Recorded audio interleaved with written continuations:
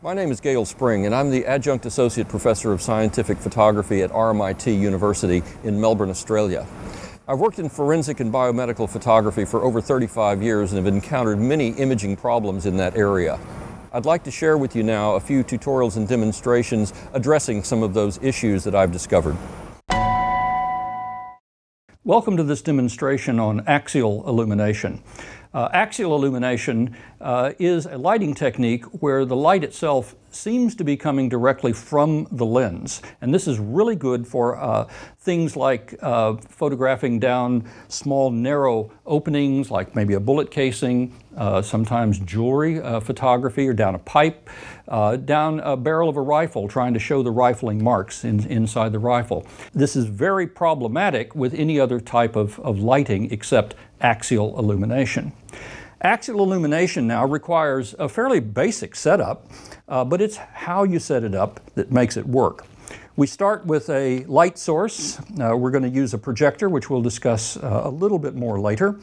A projector that is going to put out a light source that's going to be reflected off of a piece of glass down into the subject. We're going to be using a camera, in this case a 105 millimeter macro lens. That gives me a good working distance, so I have a way to light it from underneath. And I'm using a full frame Nikon D4. I've got a couple of stands here, and the advantage of using these kinds of arms is that you can really adjust them carefully, and when you lock it down, it doesn't move. I have two of these, one to baffle off any light that may be extraneous to the lighting of the object, and the other one, of course, to hold the mirror in a perfect position.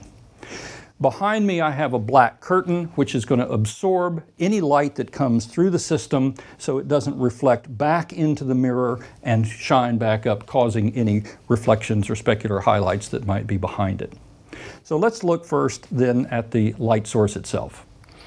Remember that the point of axial illumination is to actually get light down into an area that might be recessed. It may be a very long piece of pipe, it may be a little shorter, but we need to get light in there. This is an example we're going to use today, which is simply a 10-cent piece placed in the bottom of a little tube. Many people simply think that, well, a ring light or a ring flash might get light in there. That'll be the first thing that they think about, and yet the light is not even, and if you get too close to it, is illuminating around the object and not into the object. Another thing that people will try is using a regular flash and simply trying to get it as close as they can, which will get in the way of the lens, and light is still coming from an angle. So at best it's near axial illumination, certainly not perfectly axial illumination. So for this light source in this demonstration, we're actually going to use a slide projector. Slide projectors are pretty antiquated now, but you can still find these around various areas in labs and studios and where it'll be covered with dust, but are perfect for this example of axial illumination as a light source. I'll take a 35 millimeter slide. This is a glass slide with just an aperture in it, and I'll put that in where the slide normally goes. And what that's doing is it's simply eliminating the extraneous light that's going to go around the object and aims it more into the center. So when I turn this on now, I get the light source going straight in a narrow angle towards my axial illumination setup. Now the setup here, we have light coming through, and you can see that it's illuminating this glass. And I'm cutting a little bit of this light with this cutter down here. You can see if I move it up and down, you can see the light that's spilling on the stand. I want to bring that cutter up just to the point that it's only cutting off the light from the object itself. Once that's in position, I can now work my mirror to, if all the geometries are set up correctly, I'll set this up to approximately 45-degree angle because I've got 90 degrees there. I've got a light that's elevated to a point that it's coming straight through the middle of this glass. If we look at the image, what's happening is we're looking through the glass down to the object itself. Light is now coming from the light source, in this case our projector, is hitting the glass and reflecting down as we actually look down to exactly the same angle. If we look what's happening on the other side though, We have light that continues through the glass, and it's going to continue to a point that it hits something and reflects, and that reflection could then come back and hit this side of the glass and bounce up.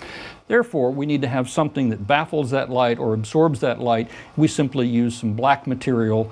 It doesn't have to be totally black, but it has to not interfere with any specular highlight or affect the exposure at all. At this point now, we have to look through the camera to actually see what's happening, and we can now move the mirror back and forth to the point that we actually get an even circle of illumination through down into the tube. That's the fundamentals of axial illumination. One thing else I would like to mention, again about the geometry of how this is set up, is the camera should be set up perpendicular to the baseboard, and the light source should be at about 90 degrees to the light and falling somewhere between the lens and the object. I mentioned earlier about using a 105 millimeter macro lens to give me a working distance, but still at a high magnification. If I had chosen something like the 60 millimeter or 50 millimeter macro lens, my working distance, the distance from the lens to the object, would have been closer. And as you can see, I actually need some area between the two to operate my reflecting mirror, which is actually nothing more than a piece of glass.